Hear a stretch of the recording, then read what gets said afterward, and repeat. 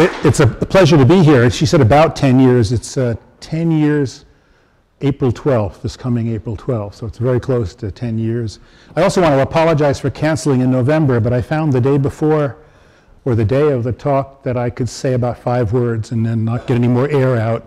And I'd made about 5 trips in 7 or 8 weeks to Asia, and pneumonia caught up with me. So, but I have a voice today, and I will use it. And really glad to be here. So this is the 30-meter telescope in digital rendering on the summit area of Mauna Kea on the big island of Hawaii.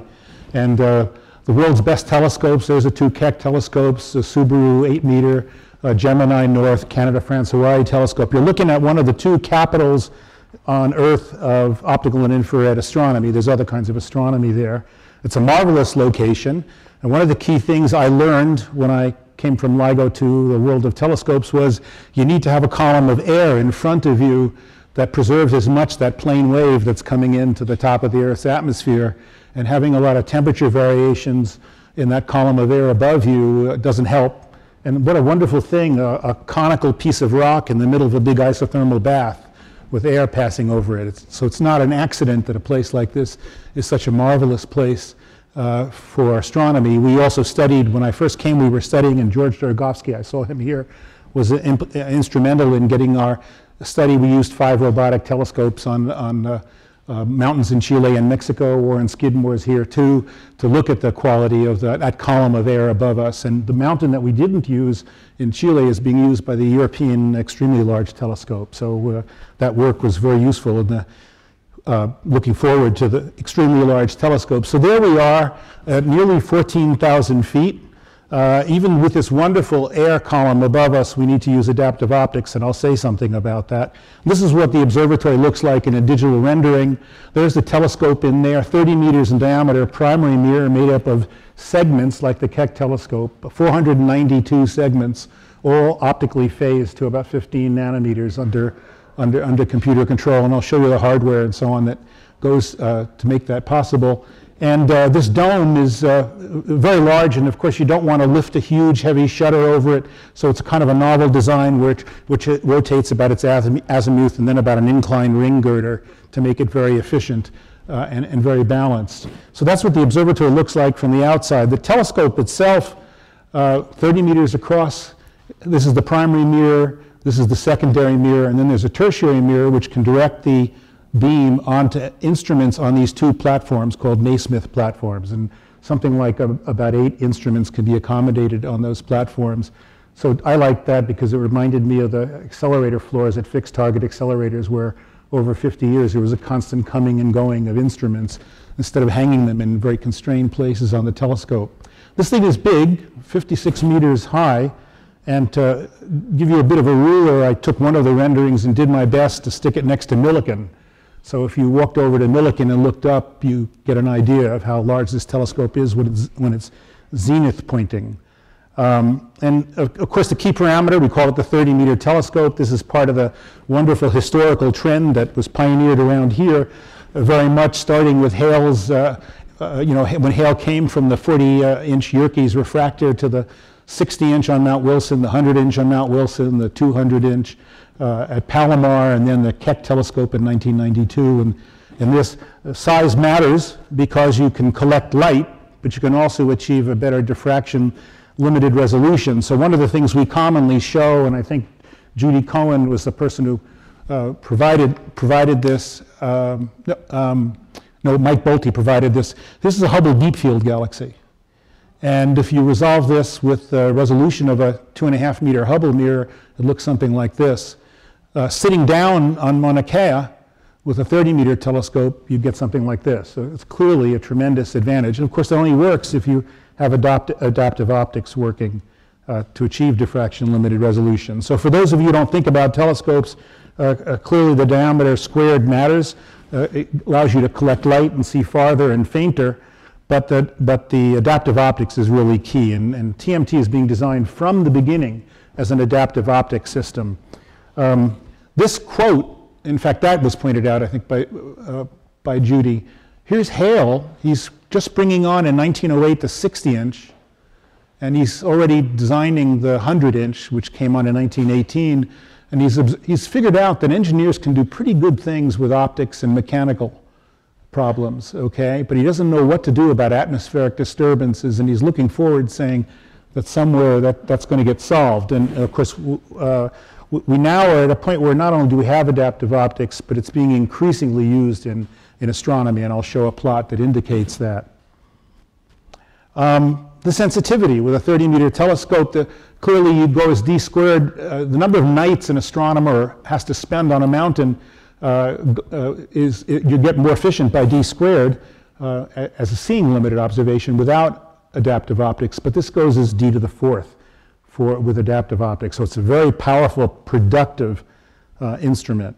When I came to TMT in 2004, one of the activities that was really going on was looking at the science program that was envisioned for TMT.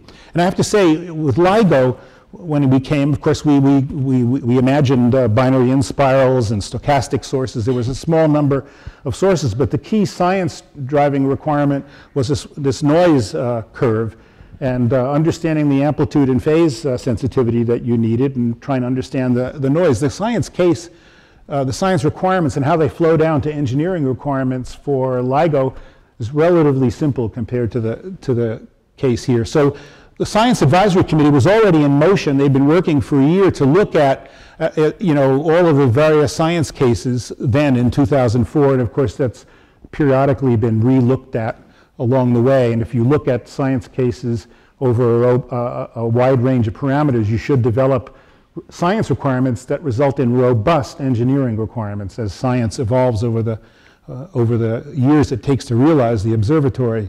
So a set of science cases were envisioned, and they of course needed adaptive optics to fully address the science. And then capabilities were defined in that original study. What kinds of instruments were needed to address these various physics and astronomy topics. And you can see these here. And among those, 3 of those instruments, they were first outlined as capabilities, but they've now become designs for specific instruments. These are included in the First Light suite of instruments for TMT. And I mentioned those large Naismith platforms, which can accommodate future instruments as the program evolves. All this stuff, science case, science-based requirements, observatory requirements, are on the web, the TMT.org website, and in fact much of the design is on the web. You could build a lot of the things in TMT from what's on the web. We also looked at how these instrumental capabilities in red would compare to the capabilities in JWST and ALMA. And it's interesting to see that down at a couple of microns, TMT is a little bit like an ALMA. So I've talked to you, but the first thing that I confronted when I came was the system engineering that starts with science cases, defining capabilities, packaging them into instrument suites, and it resulted in a science requirements document, the customer requirements. And we carried out a set of studies over a couple of years, and which resulted in instrument designs to reach those capabilities, and that helped us develop the top of our system engineering tree, the observatory requirements document, the architecture, and the operational requirements document. And I think one of the strengths of the TMT project is the interaction between the Science Advisory Committee and the large engineering team working on this. So what I've described is the initial establishment of the engineering requirements, but in fact this loop is in constant exercise. We have had for years a weekly meeting with the leaders from each institution of the Science Advisory Committee, and now that we've gone international, it's bi-weekly. And as design things come up and you can't reach this parameter, or that looks hard, or that thing looks too expensive, there's a constant interaction with the Science Advisory Committee. I think that's a remarkable feature of this project. We broke down the science parameters, all of the things that you need to be able to do all the science, into a set of parameters and built an enormous matrix, of which this is probably a few % of the matrix. I couldn't show it all. And so, in fact, the science flow down is very well mapped out, and as designers work on things and see that they can't achieve this parameter or that, it's fairly obvious what the impact is on science. And of course, there's consultation with the Science Advisory Committee. But I think a very good job has been done on the scientific aspect of the system engineering. And then we follow in TMT a full system engineering process, and we use object-oriented techniques and tools to manage our requirements and guide the design. So this is the observatory without the enclosure. There's the 30-meter mirror. And I've said there's a secondary mirror here and a tertiary mirror which is articulated. It can rotate and change its angle so that we can move very rapidly the beam onto any one of the instruments. And in fact, we can go in 5 minutes from observing on one instrument to acquiring and observing on another instrument. For a telescope that weighs without instruments 2,000 tons, that kind of agility is impressive, but it's needed in order to really use the time at night and in order to be able to react to transient objects. So there are instruments on the Naismith platforms. There's an alignment and phasing system, which is really an instrument being designed up at JPL to allow us to phase the mirrors so that all these 492 segments are phased optically. There's a facility adaptive optics system that can accommodate 3 instruments on it, and I'll say something about those a little bit later. There's a leading seeing limited non-adaptive optics instrument is accommodated over here, and there's room for these other instruments.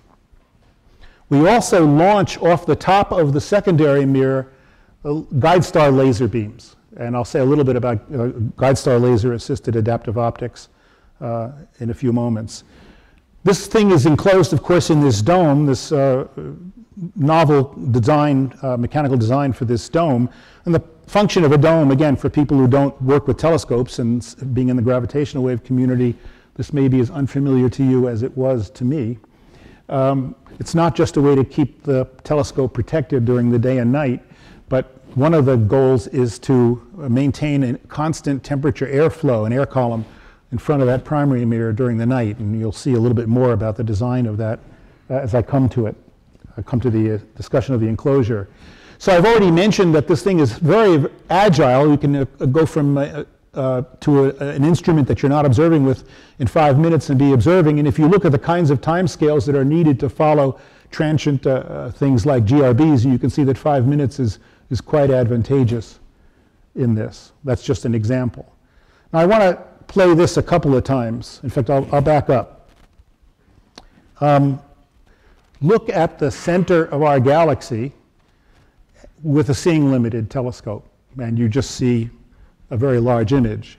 Look at it with adaptive optics as it's been looked at for a number of years with Keck, and you can see the nearest stars to the supermassive black hole at the center of our galaxy orbiting there, and that's a pretty good indication when you look at those orbits that you have a very heavy object there. And so I'm going to show a little video clip taken from the work done at Keck by Andrea Ghez. There's similar work done at the VLT in Chile of a movie made with Keck and adaptive optics, where you can see the trajectories of these stars, and then show you what it would look like from TMT. And in fact, with TMT, one ought to be able to see these trajectories well enough to see general relativistic effects. And so here's the seeing limited center, and there's an image, a little movie taken by Keck. And if you look at some of these trajectories, you'll see very quick transits as they get close. Okay, now look at the same thing with TMT. The center is there. Okay? So that's the closest I'm going to get to general relativity in this talk. Okay, I'm looking forward to seeing these stars mapping out the embedding diagram around the center supermassive black hole. Here's another image of a galactic center with this IRIS instrument, which is the diffraction limited instrument. I think I see Anna Moore back there, the co-PI. There she is on this instrument. And you can see diffraction rings around the images here. So let's talk a little bit about the technology and the engineering on this telescope. This is the dome that I've talked about. You notice that it's got a bunch of vent doors. It's got a circular aperture, which is the minimum aperture that you have, so you're not vignetting, and yet being not a rectangular aperture, you're really protecting the telescope as well as you can. In fact, we've put an aerodynamic feature on there that helps us get the right airflow over it. And I'll show a picture about that in a second. And then there's all these vent doors that can open up at night so that you are assured of having a nighttime temperature, constant temperature airflow across the air in front of the primary mirror. Again, we don't want any of these index of refraction fluctuations that will reduce the sharpness of our image. So this is what the dome looks like in a simple solid model. And of course, there's a lot of conventional engineering. This is done by our Canadian partners. And part of the theme of my talk is that this telescope project is a little bit like a high-energy collider detector. It's an international project with pieces from all over the place. And so I've put the national flags on a lot of these. And being a dome that's going to operate at 14,000 feet in snow and ice, of course, our Canadian colleagues are very good at seeing whether the doors freeze up. But we've also done wind tunnel testing and computational fluid dynamics modeling of the telescope to make sure that we understand this nice even airflow from the vents, and also high velocity winds across the aperture. What is the aerodynamics, and will we, for example, be buffeting the telescope and disturbing the image at the telescope? And that helped us set the parameters, how far back from that opening and what are the aerodynamic properties around the aperture. And so this is just one of the many, many, many images from computational fluid dynamics where you can see nice, cool colors around the secondary mirror and nice, angry-looking colors just outside the dome. The telescope structure itself, you see the Japanese flag there, is being designed by Mitsubishi Electric Company in Osaka. And those folks did the Subaru telescope, so they're quite experienced. They also contributed some of the antennas to ALMA and other astronomy projects. And so this is just a rendering of the Naismith platforms and some of the parts of it, just to show you a little bit of the idea of the scale of it. And it's really quite something. You know, the mirrors, 492 mirrors to make up the primary mirrors, they have to come out once every couple of years to be stripped, recoated, okay? You have to be able to handle those things. So all of that has to be built in. You clean with CO2 snow periodically to keep the mirror reflectivity up. And then there has to be a system for removing and taking these things out. And the amount of engineering to do all that, accomplish it safely, and not vignette is quite impressive. Now, the technology base for the telescope itself comes from Keck, from the segmented mirror telescope technology. This is looking into the Keck dome. And in fact, there are two Keck telescopes, and some of you know that they were connected by an interferometer. This is the primary mirror of Keck with 36 segments, 1.8 meter across, and there's a person sticking his body out of the secondary mirror opening in the primary mirror. These are Keck segments that are removed and stripped and recleaned, and there are some spares that are identical to each of the families of mirrors, so clean ones go right in during the day, and you're up again that night observing. And this is the kind of thing we will do. Of course, with 492 segments, about once a day or so, a mirror has to come out and be stripped and recleaned. And we have 82 different kinds of mirrors. To make this hyperboloid, there are families of hexes that are slightly different, and there's 82 different kinds. So we have to have 82 spares and go through a cadence of swapping out during the day. And we'll do this in groups of 10 and put 10 clean ones in and then rephase up that night. This is what a TMT segment looks like without its reflective coating. It's 1.45 meters in diameter. And I've talked so much about temperature, the temperature of the air column in front of the mirror. One of the things that happens if you have a big, heavy, warm mirror is it gets warmed up during the day, and then at night it's cooling. And that creates index of refraction fluctuations. Well, with a segmented mirror, you can make a 30-meter diameter mirror that's very thin. So it's thermally agile. You can keep this thing close to the temperature you want it to be at. So that's the TMT mirror sitting there digitally rendered. And there's a person for scale. And a person can go into that support structure, the mirror cell behind, and adjust and replace actuators that have failed and work on the electronics and so on. You shouldn't be claustrophobic, but you can do it. And this is a picture of me and some of the others. Jerry Nelson, the inventor of the segmented mirror telescope technology for Keck, viewing the first segment that was polished by Tinsley up in Richmond, California. And this is the most aspheric type of the 82 types. This is the most aspheric type. It's the hardest to polish, thus the smiles. And we've been doing trials of polishing. We have to reestablish the supply chain. And in fact, because this is an international project, we'll be producing these mirrors in 4 countries, okay? In the US, Japan, China, and India, and they all have to be identical. So this is very much like building a high energy detector or an accelerator in a global context, and it comes down to process establishment and quality control. We're also working with the European Extremely Large Telescope, and in fact we have the same design for the segments, so the supply chains could be exercised by either party. And we've polished some of their segments, and we have all their data. Our Japanese colleagues at Canon are very happy with their first Type 82 segment, and in fact they've also learned how to put together the support system and so on, so making good progress in Japan. In China, in Nanjing, there's a laboratory that built mirrors for a segmented mirror telescope in China, simple ones, plano and spherical mirrors, and they are working on the stress mirror polishing technique that was pioneered by Jerry Nelson, and doing trials on 3 segments right now in China. And similar work's just starting up in India. The prototype segment and controls technology comes home here, and there's the group that's doing the primary mirror control system and the alignment and phasing system is headquartered mostly at JPL, and we also do integrated system testing at JPL. And I think Dennis Coyne served on the actuator review, one of our actuator reviews. Okay. Well, all of those parts that are used to sense where a segment is and to move it and support it and so on, most of those are going to be built in India, and you can see a whole bunch of pictures. This is an actuator.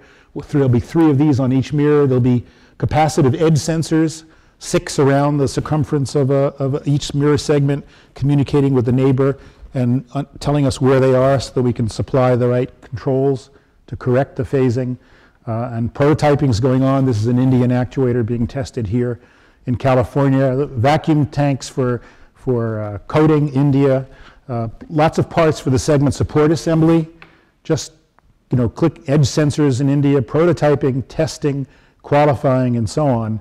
That's a lot of what's going on in the project. The tertiary mirror system, this 3.5 meter across mirror that's highly articulated. The entire system will be done in Changchun, China, by a very powerful institute there, and you can just see a picture of us after one of our external reviews. We brought external reviewers and reviewed what they were doing and gave them instructions on the next step.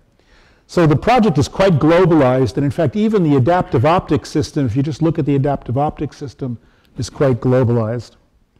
And the science instruments are quite globalized, and in fact becoming more globalized as we get down to brass tacks and make sure that everything that has to be done is covered within our collaboration. So that's also a challenge in producing these one-of-a-kind instruments. So let me say a little bit about adaptive optics. There may be people here who are experts in it, but when I came from LIGO, I didn't know much about what really goes on in the world of adaptive optics. And so we have these 3 instruments, one of which will not use adaptive optics, a wide-field optical spectrometer, and we have these 2 instruments that use a corrected beam of light from the adaptive optics system, and they're mounted on these Naismith platforms. And to do adaptive optics, of course, you want to have a known reference source that's sharp and take the wavefront from it, analyze its distortion as it's come through the atmosphere, compute a correction to a deformable mirror, and use that on the light from your science object. And that works in a narrow cone around the reference star. There isn't always a reference star where you want to have it, and so you have to make your own stars a good fraction of the time. And we do that by launching a beam of 589 nanometer light up, and about 90 or 100 kilometers up, there's a layer of sodium ions, and they will fluoresce, and we'll create our own stars. So this is a laser guide star assisted system. The lasers will be mounted down actually on the elevation journals, and then the light will be transported up here to a launch telescope.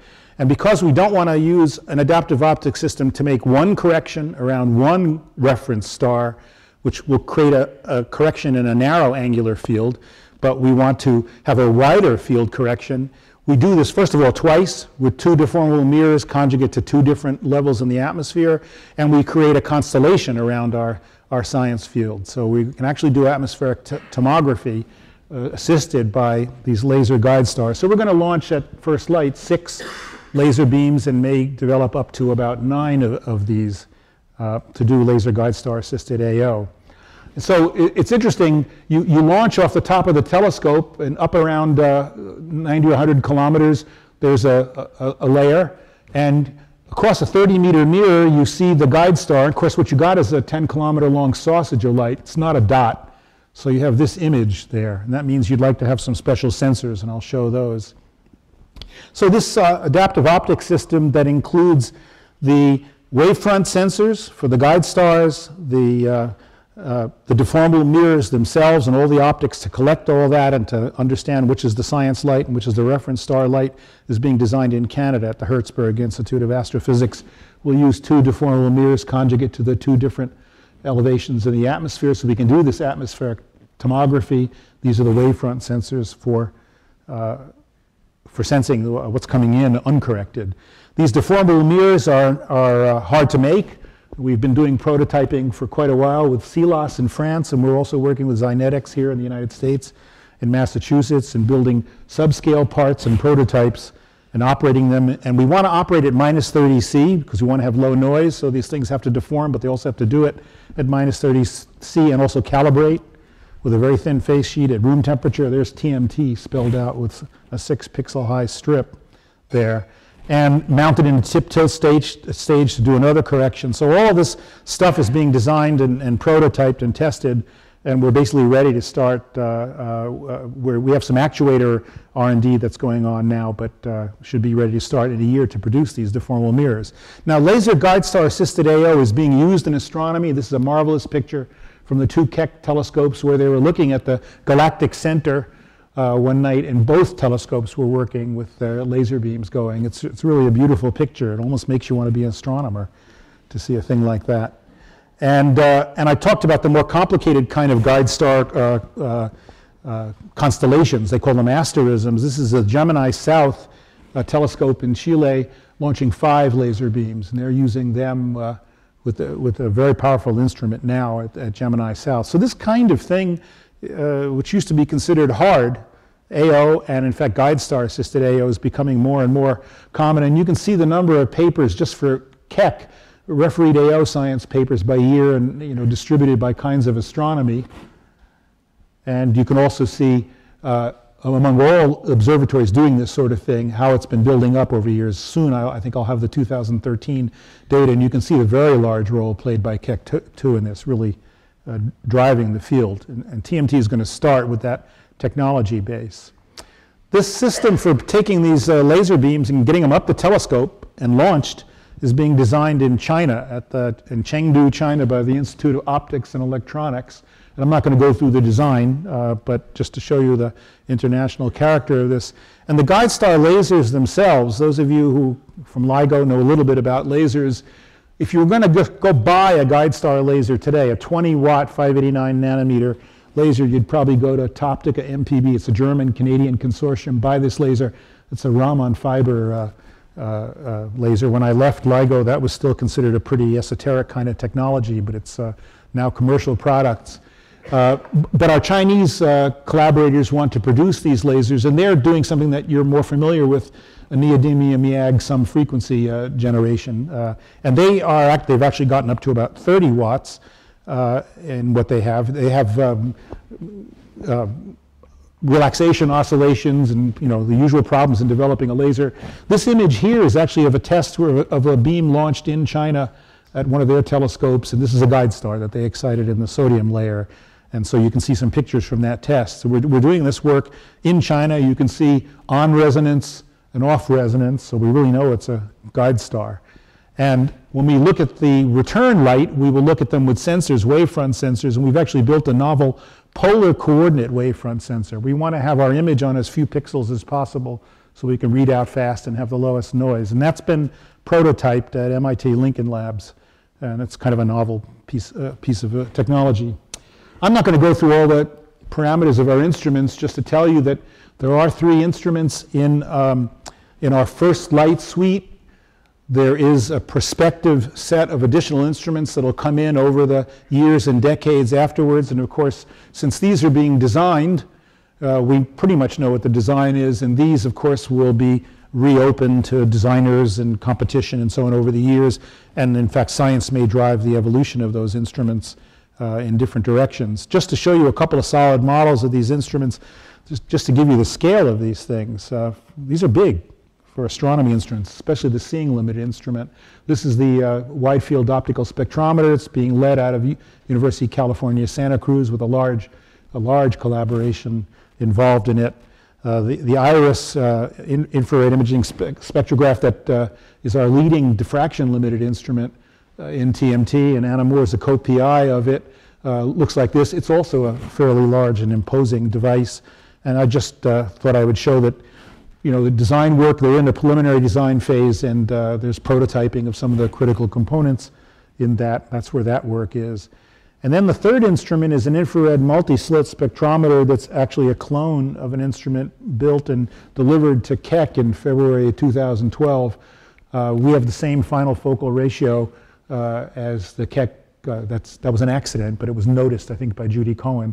And so we're planning on making a clone. There's some things that have to be changed to match it to the nature of our pupil and so on. But that will be cloned, and maybe Nick Kanadaris is here. He's leading the effort on this instrument. Another part of the globalization is the observatory software. We need software for common services, telescope control, all of the things that have to do with processing the images and so on. And just a couple of screens of observatory software prototyped in India, work that will be divided between here in the US and in India. So that was one for our seeing limit. This is the seeing limit instrument. That's the AO instrument, just again to show you the international character of this. So a very different topic. Look at these miserable people in this room. Hawaii, that mountain, Mauna Kea, is a sacred mountain to the Hawaiian people. And they're just not going to let you put a telescope up there without some respect for the mountain and for their culture. And so when we were coming to our site selection process in 2008, we were studying mountains in Chile and Mexico and Hawaii. We did an environmental impact statement and all of the cultural things we had to do in Chile, and got that through and signed off by the government. And we started that process in Hawaii with hundreds and hundreds of public hearings and legal appeals and contested cases and so on. This is just one picture that someone took looking at the hearing room while testimony was being taken at one of these hearings. And you can, there are people in here, I think Mike Bolte is one of our astronomers that people know is, here he is, from UC Santa Cruz. At the time he was the director of the Lick Observatory. Very contentious thing, but you have to be sensitive to the fact that this is in someone's ceremonial backyard, and we've worked really hard to do this, and we've gotten through the process. Our environmental impact statement was signed off in May of 2010 by the governor of Hawaii. We got our conservation district use permit. I'll say a little bit more about it in a moment. There's me. I even got to be on television. But the most important thing about this picture is to show you what you wear when you do formal things in Hawaii. And you'll see that multiple times. So we've gotten all of the permits we need. Even our sublease was approved a few weeks ago by the University of Hawaii Board of Regents.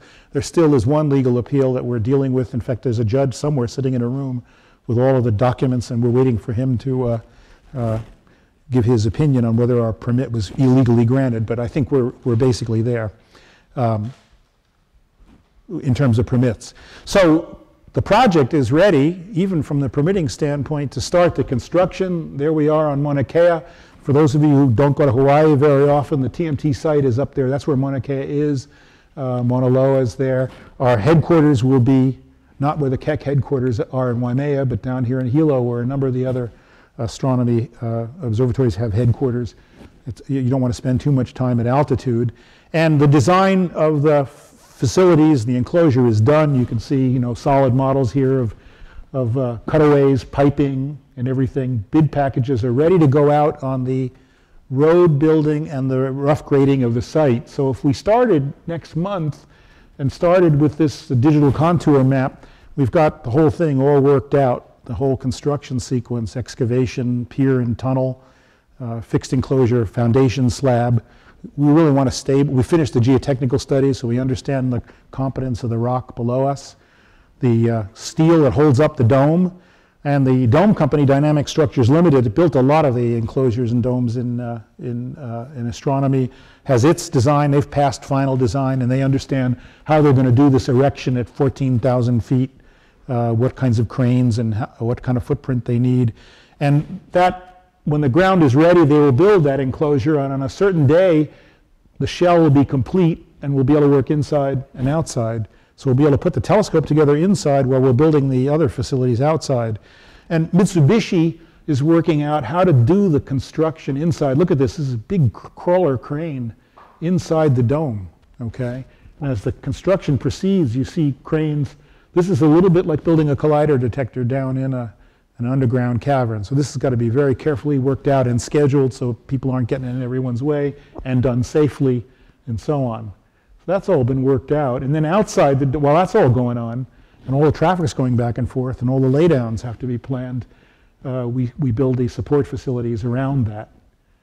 And can complete this. If we start next April and go at a technical pace, we can complete these facilities early in 2020. Funding will likely slow us from that. The observatory costs $1.45 billion in then-year dollars. And if we followed this schedule and had no funding limits, just went, we could be doing science late in 2022. That's a long way away, okay? But that's what it takes to build one of these things.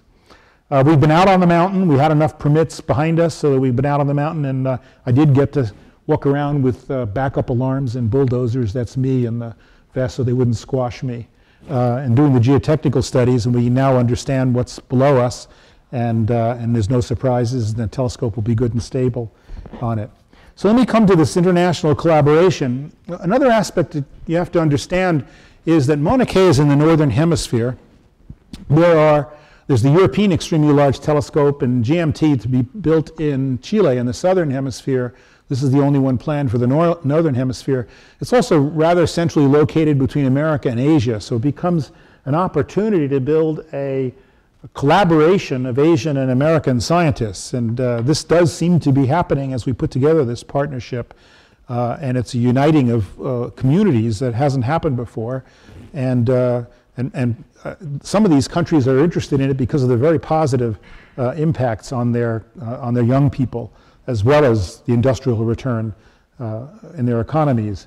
So along with all the designing and prototyping and permitting and so on is the politics of putting together a collaboration. This is the governor of Hawaii. He doesn't look like the governor of Hawaii in Hawaii 5-0. Okay, it's actually a little guy. But that's a bunch of us. There's Richard Ellis and Mike Bolte and so on, a number of our board members from different countries. And like ALMA and high energy physics projects, board meetings happen in all sorts of places, Tokyo, sometimes in Hawaii. Notice the difference in the clothing. See, Tokyo, Hawaii. It's just so easy to pack for those trips. You know, Delhi. This guy is the Minister, Secretary of Science and Technology of the government of India. Look at all the, you know, ties and things. And IAU receptions, like the IAU meeting in Beijing, where we got to meet a lot of the community and celebrated. And so where are we? Of course, we need all these partners, governments, to agree on the funding that we need. And the Japanese parliament, they're in. They've awarded construction funds, and in fact, we're currently spending the second year of construction funds from Japan. So the Gordon and Betty Moore Foundation has been funding through University of California and Caltech most of the work that's gone up till now. Okay, most of the money that I've spent has come from the Moore Foundation through UC and Caltech. The Japanese have gotten on board now, and for example, this year are spending $28 million on construction on that design of the telescope structure and polishing mirrors and turning out the blanks. Shri Kulkarni, who's here, has worked hard with us to get India involved, and this is a picture of the former Caltech president and our board chair, who's Henry Yang, who's the chancellor of UC Santa Barbara, and Shri, who's not wearing a tie, Shri, you know, with the Prime Minister of India. So this got rather high attention in India. Now, you know, Sri likes to be put up on a pedestal. He's gone with me on some factory tours. This is him being elevated, you know. But in fact, he's a down-to-earth guy. He distributed and collected our hard hats on that visit too. So he plays all kinds of roles with us in India and doesn't wear a tie in any of them. So India's made a commitment. It's rather firm commitment. I think they have a cabinet vote or something that's got to happen in the next month. But the horsepower is there in the government, and it's been recognized in the strategic dialogue between the United States and India. So it's rather far along. Here's a picture of the kind of politics that goes on. The president of the University of California and the UC Santa Barbara chancellor with the vice premier of China talking about TMT, and an India-China bilateral dialogue going on that talked about TMT as one of the focus areas for their cooperation in science and technology. That's not the same as them signing a check yet. We're still working on all of that, and I've spent a lot of time with lawyers in the last few months and board members producing all the agreement documents. That by itself is quite amazing. When you build a big international collaboration around CERN, you have an infrastructure, a legal infrastructure around which you can organize. When you start ground up, you've got to create that. And the first thing you got to create is a huge pile of documents that have all these, party of the first part and party of the second part. And that's been going on. Where's the US in all of this? It wasn't, okay? The US is not a partner in this and hasn't been involved in TMT since about 2006. However, they invited a proposal to plan a partnership with them, which we submitted, and this is the front cover of that proposal. And of course, it's a very international proposal, and in fact they accepted that proposal, and we do have a 5-year grant. We're working with the NSF, and that has provided the basis for them to plan how they would become involved and to make sure that the US astronomy community supported by the NSF has a voice in saying what they want to do in science and helping us to shape the program, and that's in good form, good motion. So there are annual TMT forums. Our Science Advisory Committee is now expanded to include US community members, and there's actually international science and development teams that have formed on different topics in astronomy and involving a lot of the US community members along with astronomers from these other countries. And I'm really quite impressed at how active the group is. So I think this is bodes well. The NSF is, along with our partners, is developing a good, clear picture of how TMT might fit down the road into the US program. So I finished here with this last picture. I've shown you the science, the technology basis, the internationalization, some of the politics behind this, and it's a little bit like putting together this jigsaw puzzle. I and the team are ready to build, and these governments are talking, and it's sometime in the next 2 to 12 months, we'll know whether I can start digging up on that mountain, but we're ready and ready to build this thing. Thank you.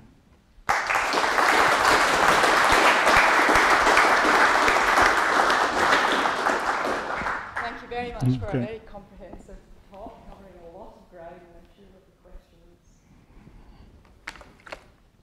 Does the U.S. government help you in negotiations with these other nations, like the State Department or others? Yeah, in fact, we had a recent letter from the science advisor to Secretary Kerry that went to our partners expressing the enthusiasm, pleasure at this. I mean, they haven't committed to putting money on it, but they've been supportive recently. They couldn't do anything until they decided to accept our proposal and work with us to envision a U.S. role. But once they've done that, they've been a positive force. Yeah. That azimuth bearing, is it a hydrostatic system? There's a linear drive, magnets and so on, and we are using hydrostatic bearings. Yeah.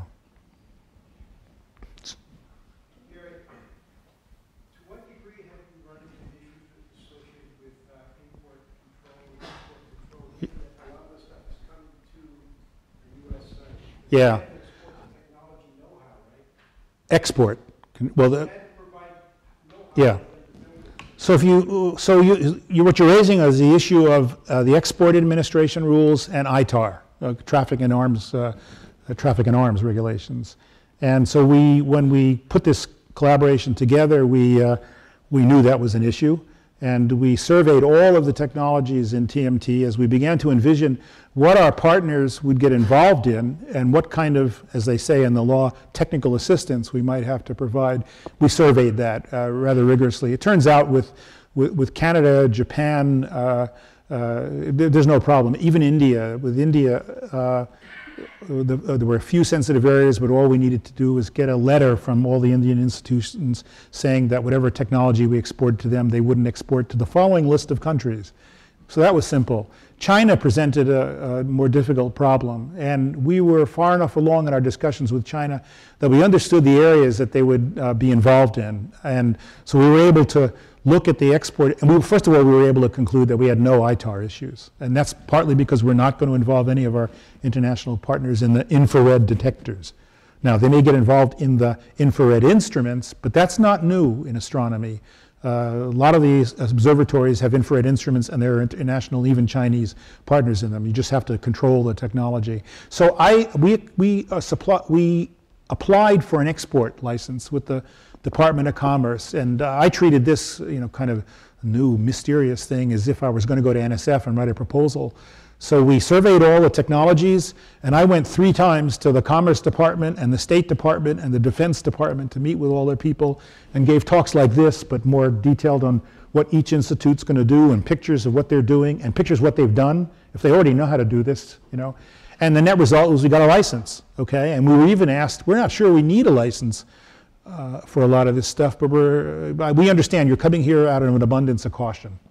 So we have a license. It ran for 2 years. It was renewed for 3 years. We're in the middle of it, and we seem to understand how to deal with EAR and ITAR. So you have to compartmentalize according to which collaboration? So what we have is a document control center where every person who has access to it, we collect when they register what country they're from, if it's a US person or what nationality it is. And then we have a security system which takes an infinite amount of work to make sure that documents that shouldn't be seen by country X aren't. And it really is only the Chinese that, so you can't show certain things. But, and then we have to maintain an audit trail and periodically be exposed to an audit on that. We haven't had an audit, but I think we would survive one. Yeah. I'm curious about the involvement of the Japanese corporations that you mentioned. Are they contracted or are they collaborators? No, they're making a profit. So the institution that is our collaborator or our partner is the National Astronomical Observatory of Japan. I mean, I'm glib, so I just said Japan, but it's NAOJ. And some of you know the people who built Tama, okay? Mitaka is the headquarters, same campus. They make a contract with Japanese government funds with Mitsubishi or Ohara or Canon to do the kinds of things that I've shown. Gary, do the agreements that you're setting up with all the countries today have operational costs built into them? Yeah. And how are you going to handle the operational costs from the U.S. side? Because right now it's Caltech and UC Berkeley. Right. Yeah. So there's a cost estimate for the construction, and when a partner says, I want to do the tertiary mirror, we take that part of the cost estimate and put that in their column. This is really important, by the way, because if they contribute something, they earn observing rights, okay? And there's only 365 of those nights a year. But the formula also includes an estimate of our operations budget, and the operations budget is about $27 million a year and another 12 to support instrument R&D and development and management of the instrument development program. So you take that, and with the formulas, we integrate that over 20 years. And so if a partner is a 10% partner or a 20% partner in construction, the assumption is they'll contribute the same fraction to operations, and that becomes the basis for the observing equity that they earn. Yeah. One of the major factors about designing telescopes that hasn't changed very much over the years is the time, the resurfacing time. That time the refocus requiring the mirror. Yeah. It's been about 2 years forever. That's right, and we have dreams, if you read our original proposals and design documents, of developing what we call durable coatings that might last longer. You might last 5 years. You can see the premium. We're going to be, I mean, the coating, the stripping and recoating is right there in the support facility at nearly 14,000 feet. So we're not just operating an observatory, we're operating in a mirror factory. And there's a steady procession of mirrors in and out. Wouldn't it be nice if the recoating time was 5 years? So there are people who are doing studies, Drew Phillips at UC Santa Cruz, of magic coatings, first of all, that go all the way down to 310 nanometers in the UV and are beautiful in the infrared. We don't quite have that coating. The astronomers don't want to stop at 340 nanometers. But then with all of those beautiful optical properties, last 5 years instead of 2. We're not there yet. The good news is, since you have to recoat the mirrors, that R&D, as it comes along, we can adopt it. And in designing our coating system, we're making sure that it's versatile so it can accommodate any new coating magic that has to be done. Any further questions? If not, I'd just like to thank Okay, Gary again. thanks. For